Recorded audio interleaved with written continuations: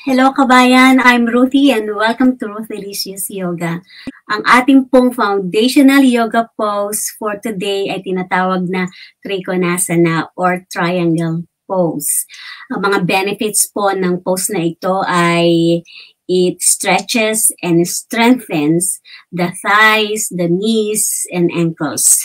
It also stretches the hips, yung mga balakang, yung groins natin, yung hamstring, yung calves, yung ating balikat, yung ating chest, at yung ating gulugod, yung spine.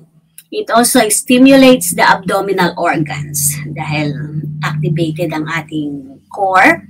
It helps relieve stress and take note mga mamshi at mga ating symptoms of menopause. So kung yung mga naandun na sa age bracket na yan, ito yung good news sa inyo. Yung symptoms ng menopause ay nare-relieve ng TRIKONASANA. At it also improves the digestion. Alright? So mapapansin nyo, meron akong block here. So gagamitin ito. Kung hindi nyo kailangan, kung wala kayo, hindi nyo kailangan bumili. You can use shoe boxes or ituturo ko naman sa inyo ang modification, okay? So, kagaya din po ng warrior pose. Bring your feet wide parallel to each other. And then, turn your right foot out towards the top of the mat.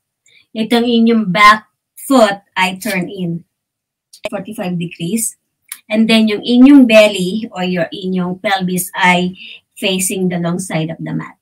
So mararamdaman nyo na na-activate na inyong hips, nag-open na yung hips nyo. Tapos itong inyong inner thighs ay nararamdaman nyo na nag-stretch. And from here, bring your hands or your arms out to a T.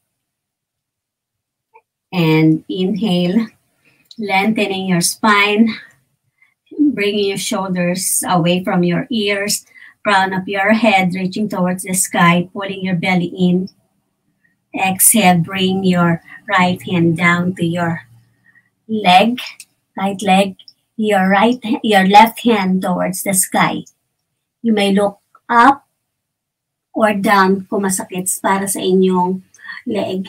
So, normally, ang pose na ito, ang inyong hand ay all the way sa baba. Pero kung hindi yun accessible sa inyo dahil hindi kayo ganun ka-flexible pa, you can use this, yung inyong block, maybe sa harapan or sa likuran ng inyong paa. Or you can have your hand dito sa shin nyo o dito. Kung hanggang dito lang ang kaya nyo, okay pa rin po yun. TRIKONASANA pa rin po yun, okay? So, modification, maaring dito sa shin or dito sa thigh. And then, opening your chest, left hand towards the sky. You can look up or look down or forward. So, yan po. Then sa mga flexible, you can reach your hand all the way to your foot or the floor or the mat. And to come out of this pose, you bend your right knee a little bit and then bring your upper body up to neutral and turn your right foot in, turn feet parallel to each other.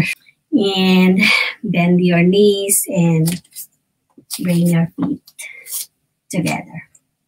So, yun po. Alam ko medyo challenging pero practice lang po, magiging flexible rin kayo balang araw. Papa-practice. Okay?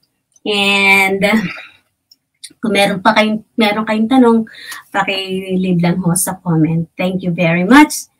And I hope you like and subscribe to my channel. Namaste.